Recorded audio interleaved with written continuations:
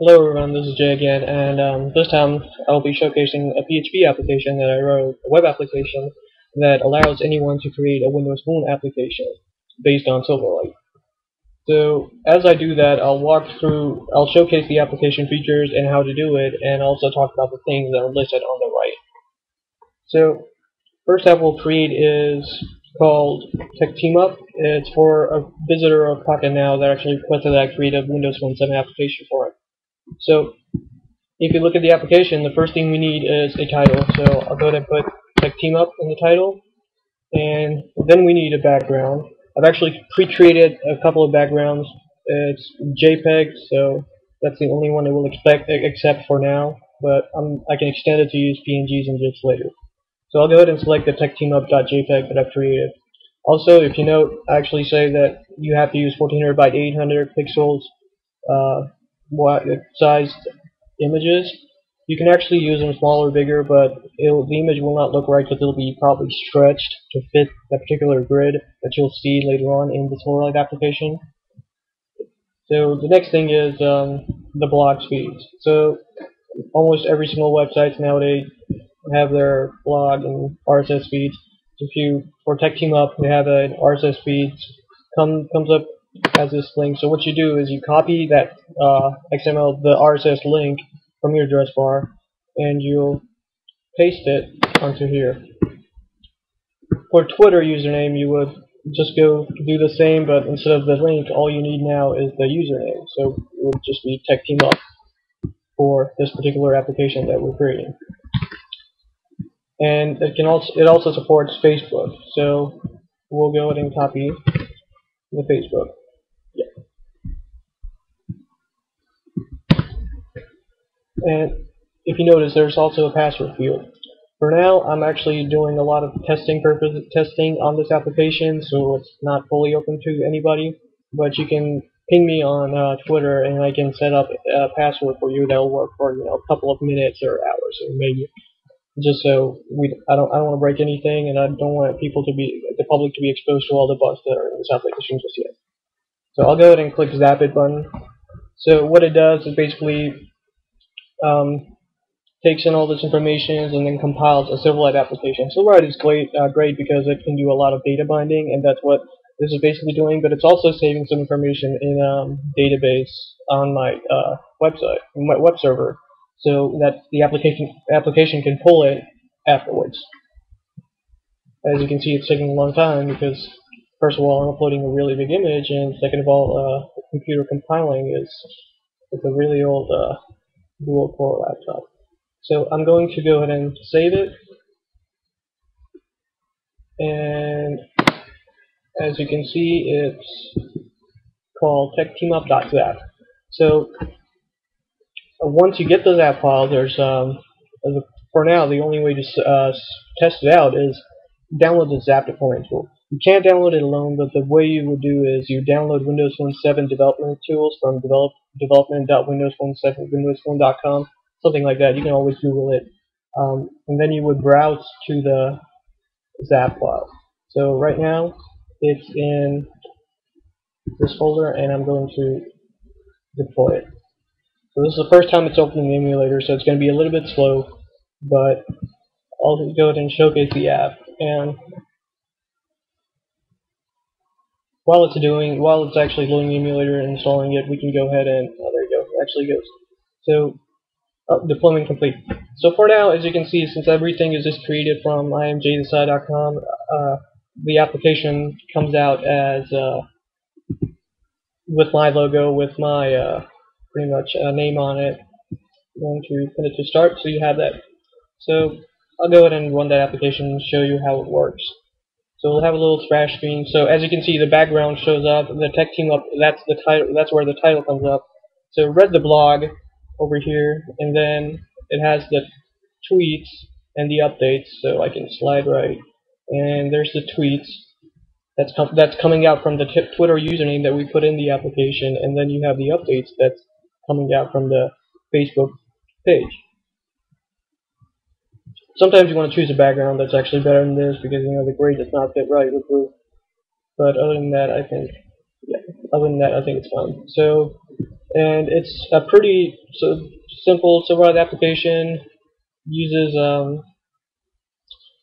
web browser control here to show you, the descriptions fed from the XML feeds, and it does its share of animations as well.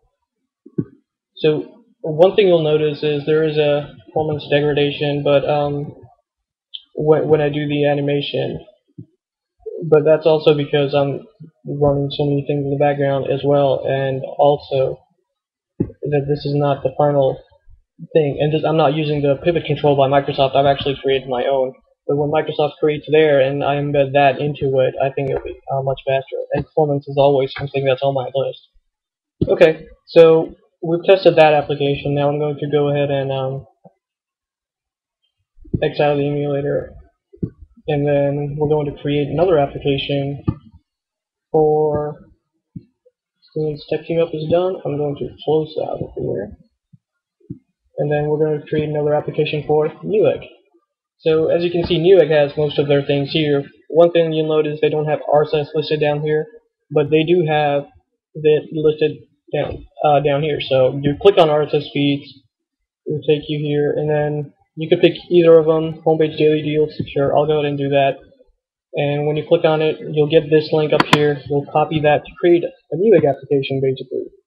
I'll go ahead and put the title as Newegg. Select a Newegg background. Paste in the XML that I just copied, and their Twitter name comes first, so that's their Twitter name. Newegg copy is, and their Facebook is just called Newegg. So I'm going to zap this application now,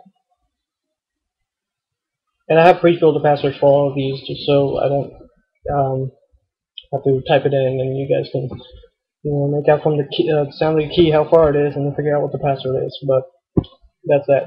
And while it's doing that, let me talk about what my plans are. So the first thing I want to do is probably figure out a way how to integrate Flickr on it, because I feel like that's something that's not too bad either. And YouTube integration. I've actually looked a lot, but I couldn't find any Windows Phone 7 controls that could do FLV encoders. So YouTube is way far on the line for now. So we got a new Zap now. So we can go ahead and try and test that out. So I'm going to go back to the Zap deployment tool. Again, you can download this from development.windowsphone.com, something like that, and browse to the new Zap that we just got. I'm going to go ahead and deploy it.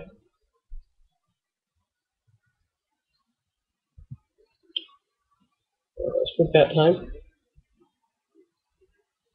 Okay, so I'm just going to run it this time, not actually pin it. And as you can see, it's running fine. It loaded. It's loading Newegg. It's got blocked tweets and updates. It loaded the Newegg with price, everything. And let's click on show the verbatim. So as you can see, it displays images and everything. Because this is a web browser control, you can pretty much double tap to zoom in, probably pinch to zoom in as well, I would expect. But I don't have a multi-touch screen, so I can't test that. But also click on links, add to cart. By default, the web browser control has script disabled, so I cannot. So it does. Newegg will display message saying we need to enable JavaScript, but that's something definitely doable. But you can add that to the cart, and then it basically takes you right to the Newegg page. And we can still go back. And I just backed out of the application accidentally. I can go ahead and go back in. That's fine. So right now, as you can see, the background, I think, is the only thing that's not smooth. Is because I'm not using a real pivot control. But when Microsoft releases that, I think that'll be my first priority, is to do that. And as you can see, it actually pulled the Newegg icon for Twitter from the Twitter profile. So that's pretty cool. And I'll get out of this now. And now we'll test a third application. So this one will be Cisco. So I would just went to Cisco's newsroom. Go to one of their press releases and features blog. I'll go ahead and type in their information. So I'll call this app Cisco. I'll use a background that I created for Cisco. I'll go ahead and put in this, and I believe so. Cisco's Twitter is called Cisco Systems, and their Facebook is called Cisco. So I'm going to do this, and then click Zap It. So I'm going to get my third application that's actually going to be a Cisco application. Now you can see that the applications are really just similar. They have the same functionality and everything. But if you notice something, you could, since the details page uses in web browser control, depending on your feeds, you can have it be completely different as well. And the background really, I think, makes it look really, really different from all the other stuff. So let's test out our Cisco app. Deploy it.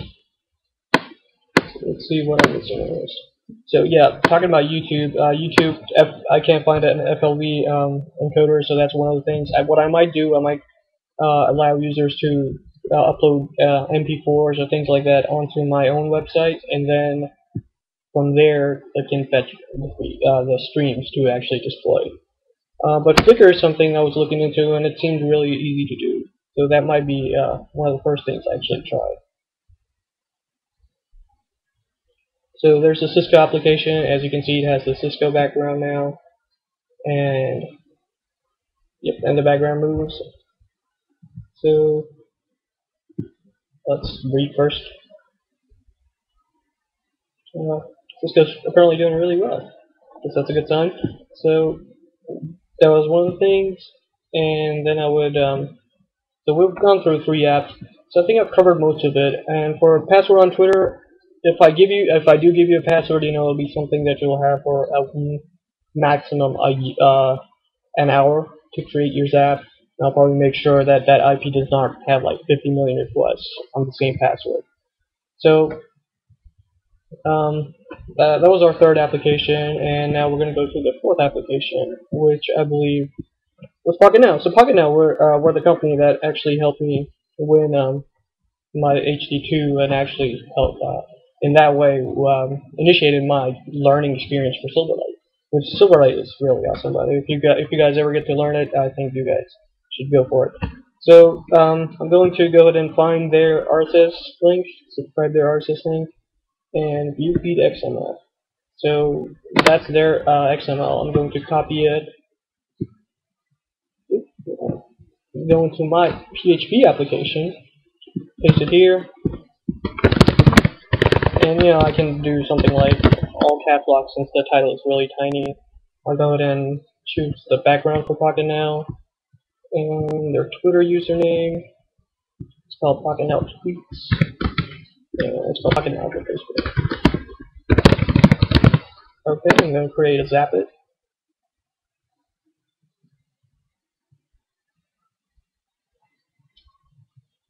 And once again, performance is definitely one of the things on my list. So I'm very eagerly waiting for Microsoft to release their pivot controls, panorama controls, and everything basically they have so I can create awesome apps.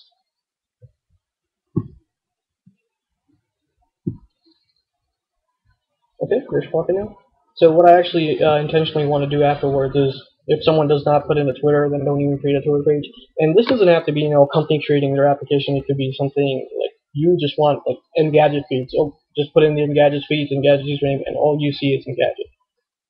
So, alright, let's test out our final application called Pocket Now. Let's deploy it. See how it runs. Okay, it's been deployed. So, sweet. So there's Pocket Now.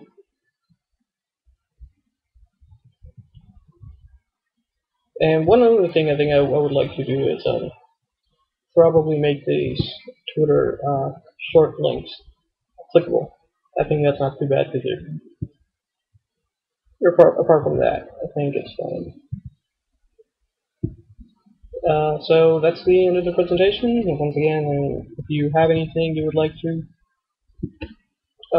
give me feedback on or request password access, just ping me on Twitter. Alright, thank you.